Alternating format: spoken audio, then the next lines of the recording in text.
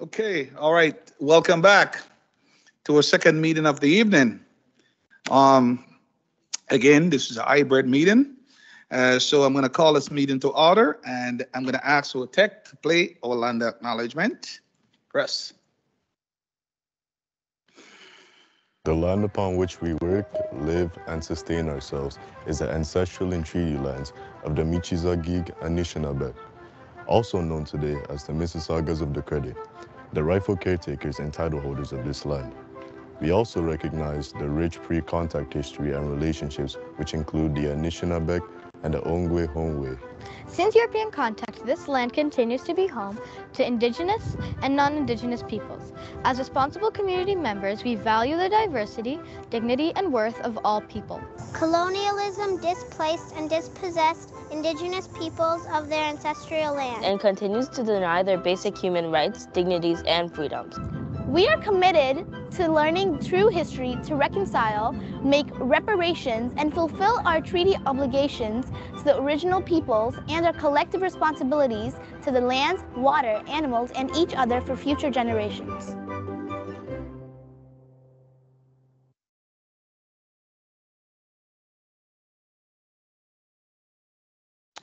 There's no additional item to the agenda, so I'm going to ask Trustee Permanelli and Trustee Cameron to approve the agenda for me. All those in favor?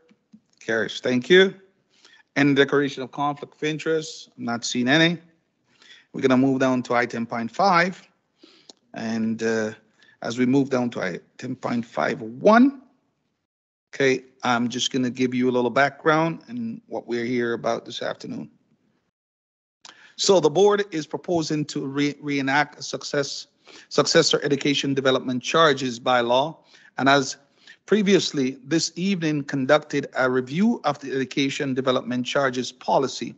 The board will now hear from its EDC consultant and lawyer and will then seek input from the public regarding the proposed new charges and bylaws, and will give consideration to the submission received prior to passing the bylaw.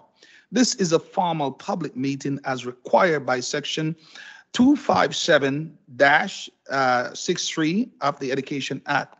As previously mentioned, the board will consider passage of the succession education development charges bylaw on May 22nd, 2024. Now I will ask Associate Director Gill to introduce our speaker. Thank you, Chair Green. This is the second public meeting required as part of the passage by the board of a successor EDC bylaw. Mr. Amendolia and Mr. Easto will present the board's education development charges background study and proposed new bylaw. Mr. Amendolia will now review the EDC background study his forum has prepared for the board. Mr. Easto will then comment on the proposed new bylaw.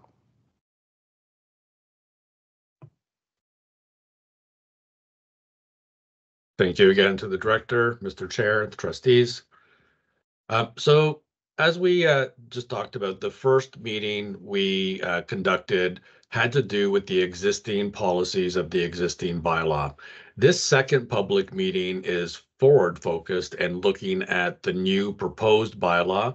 And what we're going to talk about tonight is some of the requirements that the board has to meet to consider passage of a new bylaw. And as well, I'm going to go through the methodology and significant assumptions or major assumptions that we made in the bylaw and ultimately conclude with the calculation of the new proposed rate.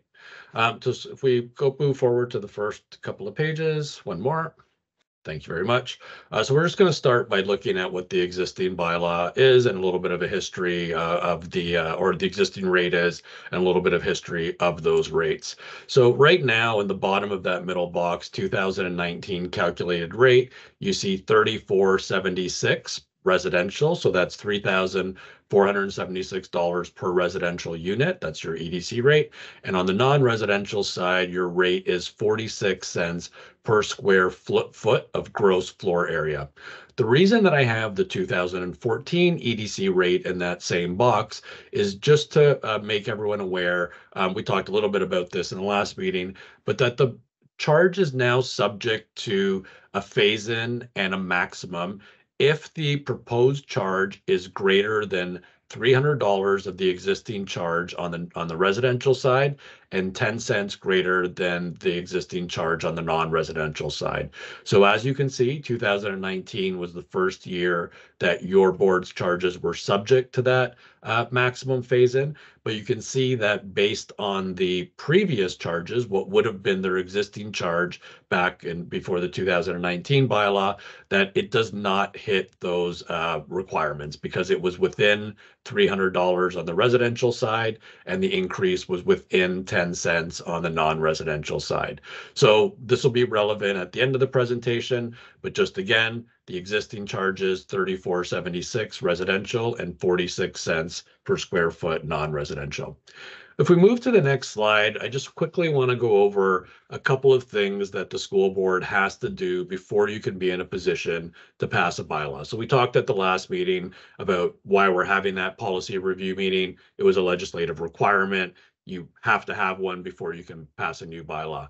A couple of other things that the board has to do before they can do that.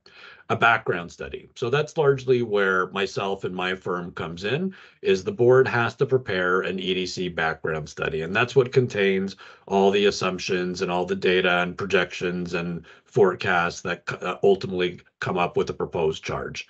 In addition to preparing that background study, there's a couple of things we have to do with that background study. The first one is we have to ensure that it's made available to the public at least 2 weeks before your first public meeting. So your first public meeting just occurred tonight. It had to be made available at least 2 weeks before that public meeting, and that was done. The other thing that we're doing right now is the board has to have 2 public meetings. So you just conducted your policy review meeting. At the end of this meeting, you'll have conducted your second public meeting. You'll have fulfilled that requirement. At the bottom, it says notice of those public meetings has to be provided, and your legal counsel worked with your board staff to ensure notice of these public meetings was provided at least 20 days before tonight and provided in both newspapers and on the board's website. So all of those conditions, or at least after tonight's meeting, all of those conditions will have been met by the board.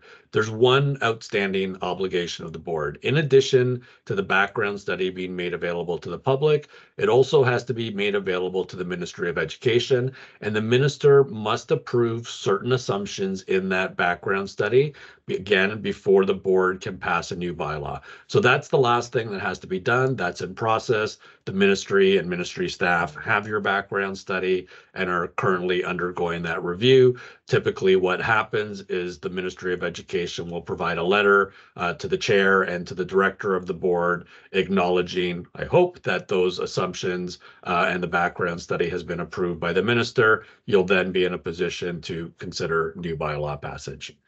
So if we go to the next slide, the next part of my presentation is really going to focus on how we get an EDC rate and the calculation. I like to tell trustees that, we deal in various aspects of the Education Act and legislation, some very vague, but in this case, not so much. When we think about the Education Act and the Ontario regulations that govern the EDC, it's quite prescriptive, it's quite technical, and almost goes through a step-by-step description on how we have to calculate these things. So there isn't much room for leeway here. It's really about following the direction of that is provided for us in the various pieces of legislation. In a nutshell, when we think about the EDC calculation, there's a few things we're trying to do. Ultimately, this is a growth-related need that we're trying to identify. So obviously, we have to identify a growth forecast, a residential and non-residential growth forecast, and we have to determine how many students are going to come out of those units. That's what's determining the need. Then from there, really, we have to translate that need into how many schools are we going to require to accommodate that need. Then we have to translate how many schools into how much land, because ultimately that's what this exercise is acquiring school sites. And it's a rate. So the last part of the puzzle is really converting that land requirement into a dollar figure. So the next couple of slides, I will try to explain how we go about doing that. So if we go to the next slide, one of the first things we have to do is determine need and also determine eligibility. So what we're looking at here, it's called Form A, and it's actually part of the EDC submission that goes to the Ministry of Education. And it's doing a couple of things. It's looking at your need, so it's looking at projected enrollment, but it's also the qualification trigger. And it's important to note that there's 72 school boards. Not all of them have EDCs. I think it's somewhere in the 20-ish range that have EDCs. Why? Because you have to qualify to have an education development charge. And there's two ways to qualify. You can either qualify through an enrollment to capacity trigger, which says if you have 5 years of projected enrollment, elementary or secondary panel, and that enrollment is greater than your on-the-ground bricks and mortar capacity, so not including temporary portables, porta-packs, then you qualify for an EDC. If you don't qualify that way and you have an existing bylaw in place, the other way to qualify is if you have an outstanding EDC financial obligation, so you have not enough money in your EDC reserve fund to pay for outstanding commitments to land, then that automatically qualifies you as well. So right now for your board, you don't qualify on the enrollment to capacity trigger, but you do qualify on the reserve fund deficit outstanding needs trigger. So you see in the chart on the screen now, it shows you the 5-year projected enrollments under the existing capacities. However, existing reserve fund is about $54.5 million. So that qualifies you for the EDC. So that's the first step. And if we move to the next slide, we'll deal with the next step. So now that we've determined qualification, like I said, we have to determine need. And this is a need resulting from new residential growth, new residential development. So obviously that need, we have to examine what the residential forecast is in your jurisdiction. So we work with the municipalities and with the region and compile a forecast. And this forecast is consistent with regional or municipal forecasts. So we don't try to reinvent the wheel. We don't try to move off of what our regional and municipal partners are telling us. We look for consistency. So that's what this forecast is based on. So as again, we talked about in the previous meeting, a couple of things to note in this forecast. First of all, Mississauga and Brampton account for about 80% of the total forecasted units, Caledon about 20%. Although Caledon accounts for only 20% of the total forecast, it accounts for almost half of all the low density units remaining. Again, probably not a surprise. As Mississauga and Brampton build out, it's moving more to a medium and high density environment. Much of the low density land left in Peel region is in Caledon. As we talked about in the previous meeting, many forecasts, if not all forecasts in the GTA are moving this way, where only about a quarter of the units are low density proposed, about a quarter medium density, and about half of all the units proposed are high density units. And the other important part, this forecast compared to what was used in 2019, about 53,000, and you heard that right, 53,000 additional units in this forecast compared to the old forecast we used in 2019. That entire increase in this forecast, all medium and high density units. So the low density forecast is pretty much the same, a little bit less actually than it was in 2019, but this increase is all being driven by medium and high density development. So if we move to the next slide, our next part that we spoke about in the methodology is from that forecast, we have to figure out how many units is it going to produce for the board. So we use yield data from Stats Canada, very small area, density specific student yield data to figure out how many students, to project how many students are going to come from those units. So this chart outlines a couple of things. And again, these are all things that are submitted to the ministry and included in the background study. So the first line you see there is new pupils for elementary and secondary panel. So of those units I just described, our projections estimate that the board will see about 40,000 new elementary students and about 9,700 new secondary students. So now we've determined that need, but there's a step that we have to take before we can determine EDC eligible pupils.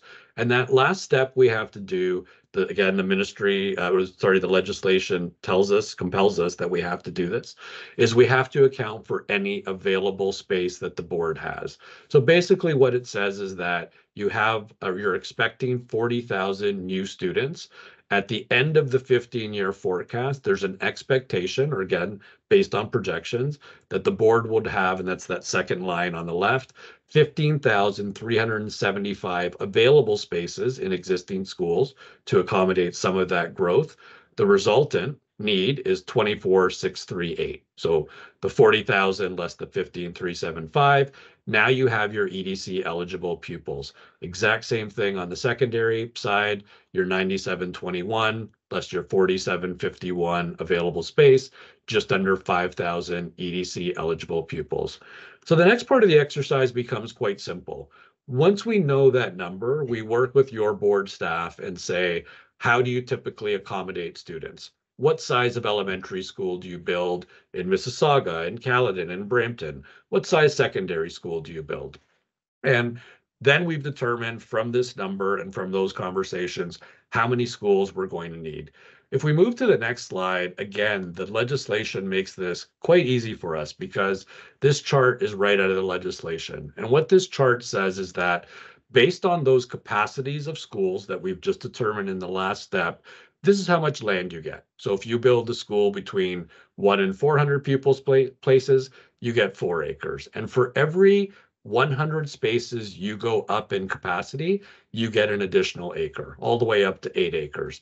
Secondary schools, exactly the same thing, except it starts larger because secondary schools are typically larger. So 1 to 1,000, 12 acres, and then exactly the same. For every 100 in capacity, you get an additional acre.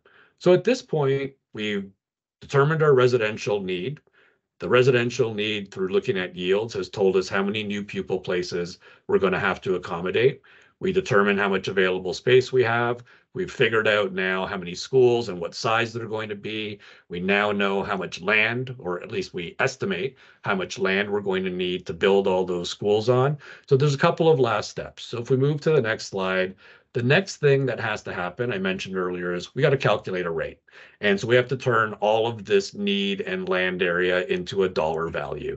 The way we do that, or the way the school board does that, is they hire a qualified land appraiser. And that appraiser goes through all of Peel Region, looks at various transactions, institutional, school sales, land sales, house sales, and develops a per acre land value for all the different areas and all the different sites that the board is going to need throughout the jurisdiction. So based on that analysis, the appraiser has developed a low and medium density value. So that's low and medium density houses of $1.9 to $3.5 million per acre. And again, that depends on where in Peel Region that land is located. And then now, as we talked about, we're moving into a more high density unit landscape. And as a result, the board is going to require school sites in some of these high density areas. The appraiser also provided the boards with a high density approximation of site values as well. And you can see there's quite a variance between the low and medium density sites and the high density sites. So high density sites, and these were all urban Mississauga sites, valued between $10 million and $20 million an acre. And that seems to be, in the general wheelhouse of a lot of urban high density sites that I've seen in the GTA over the last several months. So if this was 2018, presentation would have been a lot closer to over, and we're almost there. But that would have been the last step, is once we had the land values, we take those land values and we multiply them by the land that we need to get our net education land costs. There's an extra step now because there was a change made again to the legislation several years ago. And what this extra step is identified as alternative projects. And I think I mentioned in an earlier presentation I made to the Board of Trustees, we talked a little bit about these alternative projects. So just as a refresher, and for those who maybe weren't at that last meeting, what the legislation now contemplates, so maybe taking a step back, the EDC monies that are collected typically are used to purchase the school site and to prepare or develop that school site. But that's typically where they would stop. They can't be used towards actual construction costs. That's a different pool of money. However, what alternative projects contemplate is this, is that if a school board can buy or accommodate their school on less land than what is required based on that chart that I showed you earlier. So let's say that you have a school that the legislation says you get 7 acres and you say, I can do this on 4 acres. So I'm going to buy less land than the 7 required, but I'm going to need to do some things to that school to fit that school on a 4-acre site. I'm going to need to do things like underground parking. I'm going to have to build a 3 or a 4-story school rather than a 2-story school. I'm going to have to put an elevator in that school. I'm going to have to put in things like turf fields and maybe play areas on the roof of that school to make all of this work. And that's going to incur additional construction costs that aren't funded through my traditional new pupil place grants.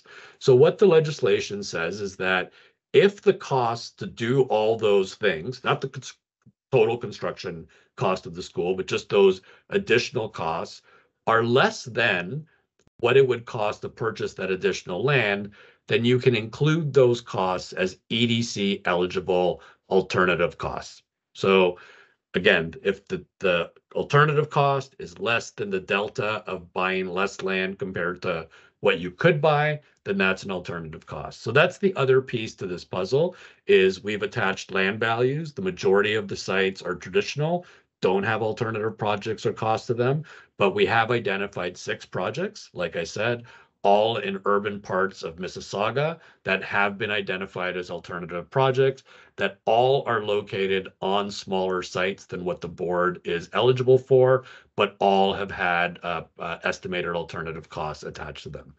Okay, so that was the last piece. So if we move to the next slide, we take all of that and basically we get what I kind of refer to as an EDC pot of money. This is your growth-related net education land costs. It's all those acquisition costs, all those prep costs, all study costs, all those alternative costs, all added together, and that becomes just a little over $1.3 billion in EDC costs.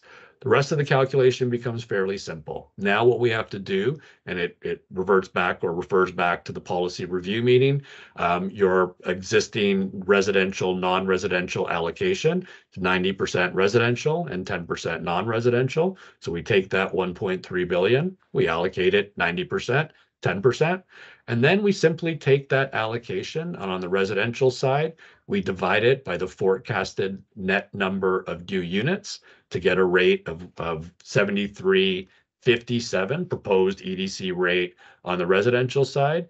And same thing on the non-residential side. We take that 10%, so that 132.2 million, we divide it over the non-residential projected forecast, and we get a proposed EDC, non-res EDC rate of $1.39 per square, $1.39 per square foot of gross floor area. So next slide, a couple more things to finish off. So I also talked about in the policy review meeting about differentiated rates, and we had a couple of questions about that as well. So when we submit these forms to the Ministry of Education and when we prepare the background study, there are certain things we have to include in that background study. One of them, whether the board has a differentiated rate or not, and like I said, no board in Ontario does right now, is we still have to include what the proposed differentiated rates would look like. So this goes back to what I said earlier. So if we think back about what I just explained, the proposed uniform rate would be 73.57. However, if you went to a differentiated rate, obviously you still have to collect the same amount of money. So what happens, best way to think about it is a uniform rate is the average rate. A differentiated rate then says if you still have to collect the same amount, obviously low and medium are going to pay more and high are going to pay less. That's the point of a differentiated rate. So at 73.57 uniform, differentiated, your low and medium would obviously increase, but your high would decrease to 31.82.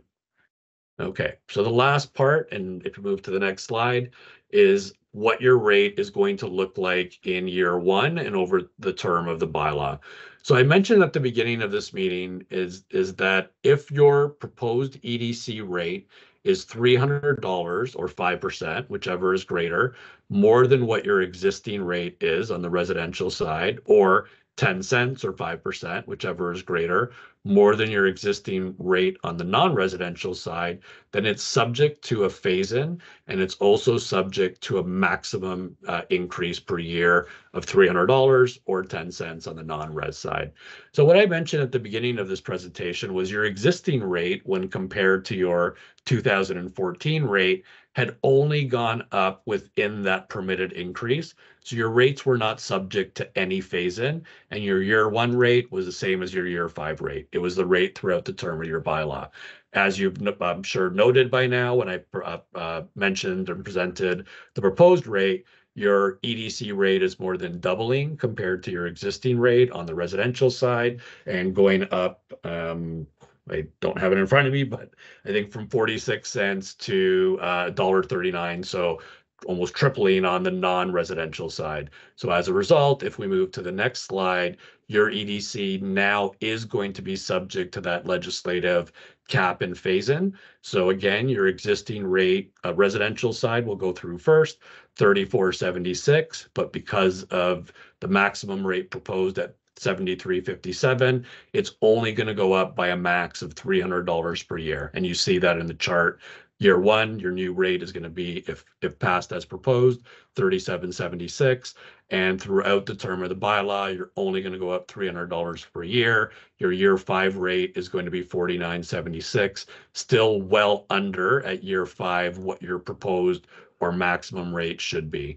Very similar on the non-res side, your existing rate at 46 cents, your new proposed rate or maximum rate at $1.39. So subject to that 10-cent maximum increase. So you're going to go from 46 cents if passed as proposed, 56 cents in year one. You're going to hit a maximum of 96 cents in year five, but similarly still well under the $1.39 that you should be collecting right now. Okay, so a couple more slides to finish off. I just want to talk a little bit about next steps and the public process to date. So as I mentioned at the beginning, in a couple of minutes, we'll have satisfied the legislative requirement of the board to conduct 2 legislative public meetings. Your passage consideration meeting is also going to be a public meeting. So in reality, you're actually conducting 3 public meetings, so exceeding the legislative requirement. As I mentioned, the background study has already been put out to the public at the Ministry of Education for review and approval as we speak. In addition to the legislated public process, the boards, as well as myself and legal counsel and the appraisers, also conduct additional meetings with area stakeholders. So we have non-legislated, more informal stakeholder meetings where we go through similar things, the policies, the different assumptions with regard to the policies, the growth forecast, the projections. So we've conducted a couple of meetings with stakeholders throughout the process. We obviously tell them that, you know, just because we're having the public meeting tonight, they still have ability to provide feedback right up until the passage consideration meeting. I will let trustees know that we, as I mentioned in the policy review meeting, there has been minimal feedback to date, but we have had an email from Mattamy, and we have had an email from the DG group. We have both those emails were really asking questions with regard to methodology and some of the assumptions contained in the background study, but nothing, in my opinion anyways, of anything material so far or anything that has to do with any of the policy decisions that I mentioned so far tonight as well. So just if we move to the last slide, a couple of refreshers on next steps. So like I said, we await background study approval from the Ministry of Education. Staff will provide reports to the board prior to passage consideration meeting, outlining many of the things that we spoke about tonight. And the next time we're likely to see each other is May 22nd, where again, we have hopefully put the Board of Trustees in a position for consideration of a new bylaw. Thank you, and back to you, Mr. Chair. Thank you, sir. That's a lot of information, especially for some of our trustees who have never been through this before. But thank you. You were very thorough. Appreciate that. So I'm just again, we don't see any public and with any questions for us, but I'm going to turn to my colleagues to see if you have any question. I think that was very clear. Excuse me, Mr. Chair, if I may, as your lawyer. Yes, sir. Thank you. Sorry, I was planning to. I think subject to what you want to do, it would be appropriate. I was going to go through the bylaw that you'll be asked to pass in May. Just go through it quite quickly and point out to the trustees where the changes were from the previous bylaw, if you would like. But I think that might be helpful for the trustees. I won't take too long, I promise. That's fine, Jim. Thank you very much. Thank you. So the bylaw is the form of bylaws in your package as Appendix A. It's in the same form as it's generally been through the years. There's not many changes to it. It imposes the charges that the rates that Jack has gone through with you on the residential side and the non-residential side. It codifies some of the exemptions for housing intensification, for example, and for demolition credits, some of the mechanics of going through the bylaw collection process. A big change, there is a big change I just wanted to draw to your attention. In November of 2019, the province mandated a number of exemptions to EDC bylaws, which hadn't been there before. Some had been granted, but some hadn't been. And that is private schools, long-term care homes, retirement homes. That's on page, it's on of the bylaw. You'll see it on page 5 of the bylaw, which I think is a different page number. It's section 3, sub 3 of the bylaw sets out these exemptions for private school, long-term care home, retirement home, hospices, child care center, memorial home. Also, it just codifies the exemption for colleges, community colleges and universities, which are there, and an Indigenous institute is also exempted. You'll also see, this is where you'll see that sorry, excuse me, that up on the page above, page 4, you'll see the exemption for the public hospital in 3 sub 2, and in 3 sub 6, you'll see the exemption for agriculture. But those are the exemption for farm and farming and hospitals are not mandated, but these other exemptions are mandated and they must be in the bylaw. So that's why they're there. But that's basically it. It collects the bylaw. It's intended to collect the bylaw as calculated by the Watson Group in their work. So thank you very much. Thank you, Jim. Appreciate that. Thank you. Okay, Trustee Cameron, you had your hand up. Okay. I did. Thank you. Through you, Chair.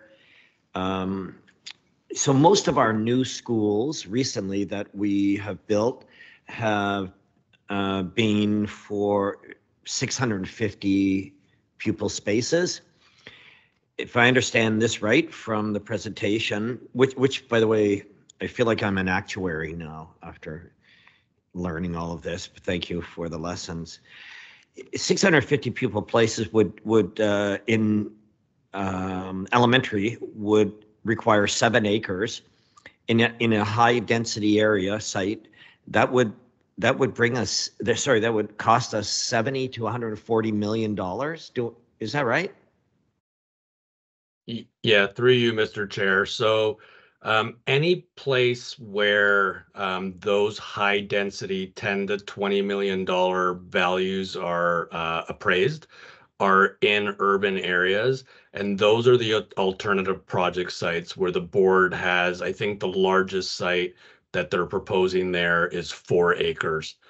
So those urban sites with a higher land value are smaller sites. That said, it's still, $80 million for a site potentially in one of those places if it's a 4-acre site at $20 million an acre. So it's extremely high land values we're talking about in some of these high density areas.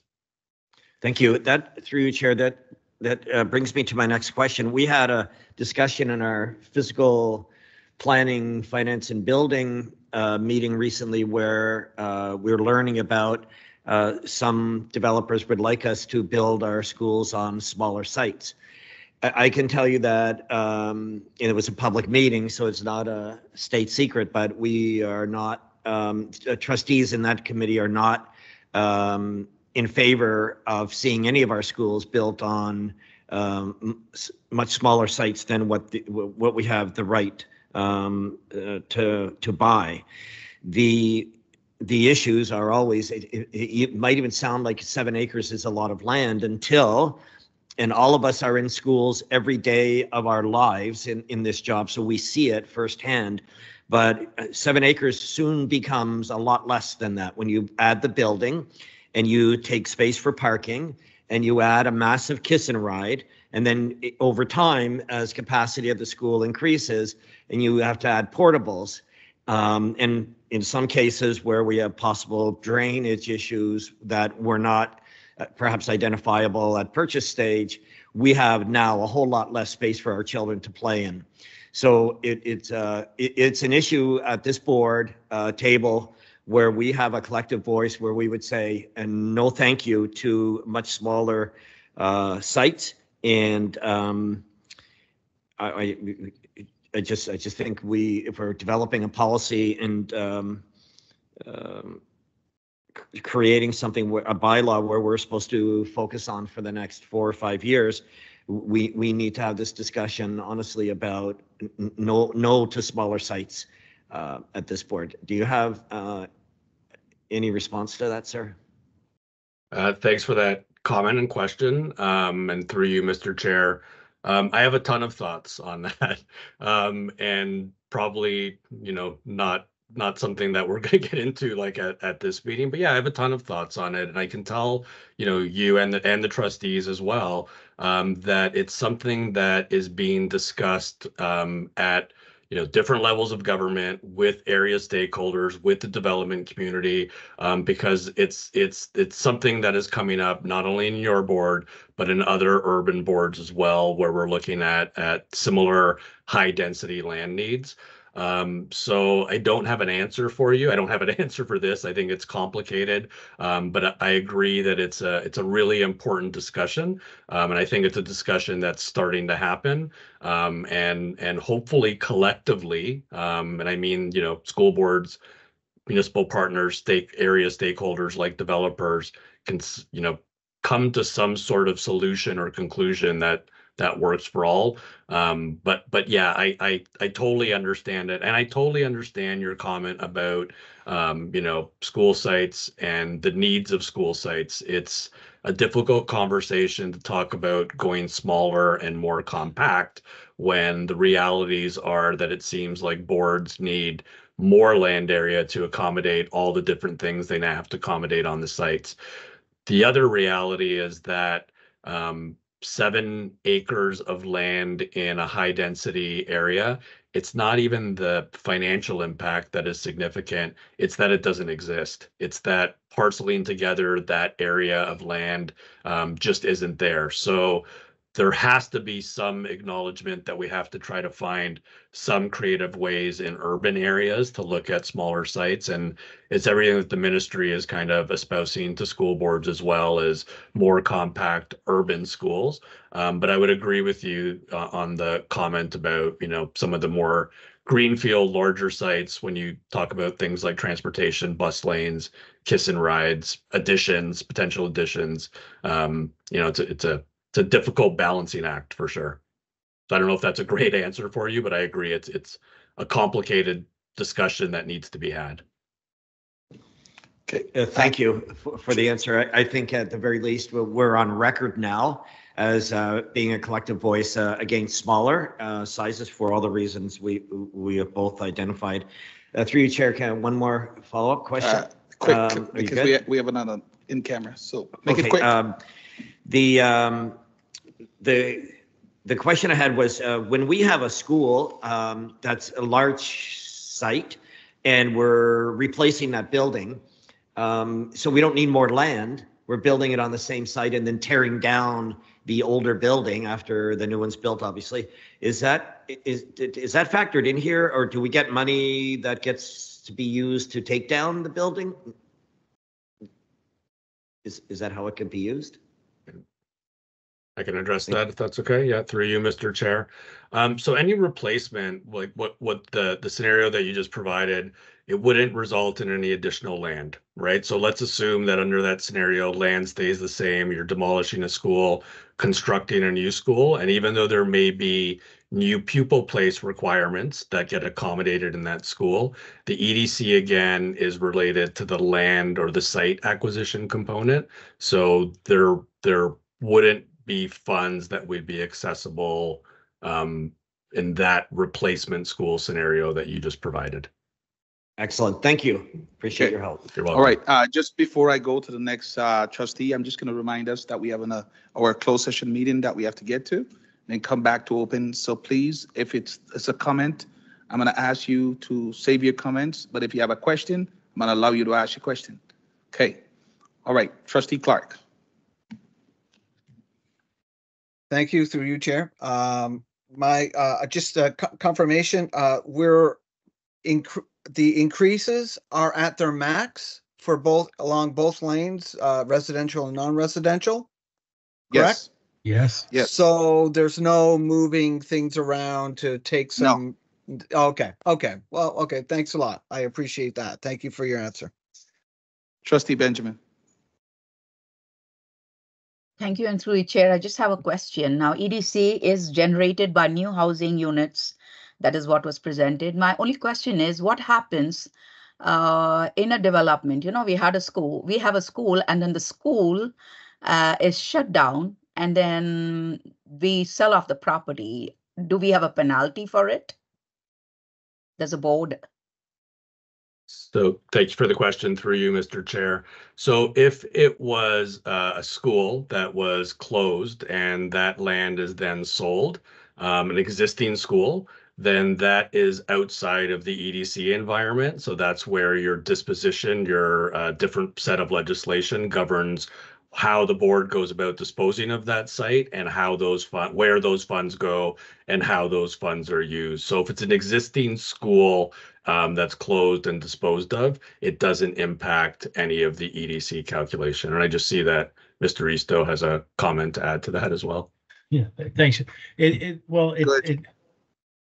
If I may, through you, Mr. Chair, if the land and building is sold, was bought with EDC money in a school, if it was a land bought with EDC money that wasn't land bought with EDC money, just land bought with EDC money, you have to put back into the EDC fund what you took out of the EDC fund, but not for a building. If that's a different story. Thank you. Thank you. Okay. Thank you, Jim. Thanks, Susan. Okay. I'm seeing no other question. I'm going to ask Trustee Cameron, Trustee Davey, come on the floor for me. All right. All those in favor? Carries. Thank you. And we got no communication, and I'm gonna ask trustee Pamela Lee, trustee Brad McDonald, adjournment. Thank you.